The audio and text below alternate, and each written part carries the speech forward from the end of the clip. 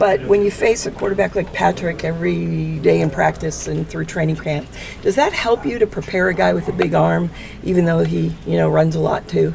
Definitely. Pat definitely tests us deep, all throughout practice, training camp, and things like that. And Lamar, he can definitely do the same thing. So just being able to have that in practice, get those type of plays and things like that would definitely help. You're coming from a hostile environment where the defense certainly heard the crowd.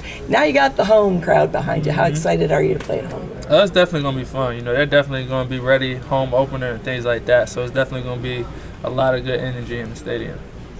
How difficult does a guy like Lamar make it to set the edge when that's going to be so important to him? His speed, his quickness, it definitely threatens it. You just got to be sound defensively. Everybody just do your job. Everybody take care of what they have to do, and it's going to take all 11 guys working together as one.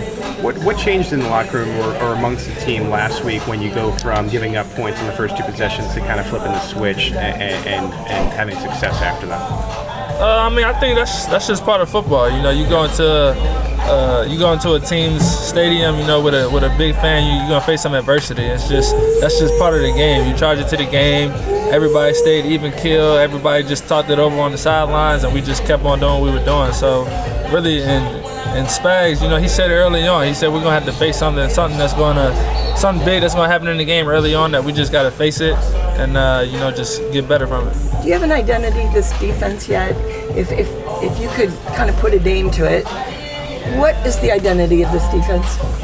Well, it's hard. We only played 2 games, but give us a couple more games and we'll be able to have something. So in 2 weeks, I could come over here. Because you've been through training camp together, you've evolved together, you're getting closer together. You don't have a feel for what it might be. At the end of the day, we all talk about it now. There's some things that you don't learn until Sundays. So being able to experience Sundays together, certain situations that you may not have got in practice that you see in the game, you learn from each other, talking to each other, being able to go through weeks like this during the season for each other. So it's still, a lot for us to learn together.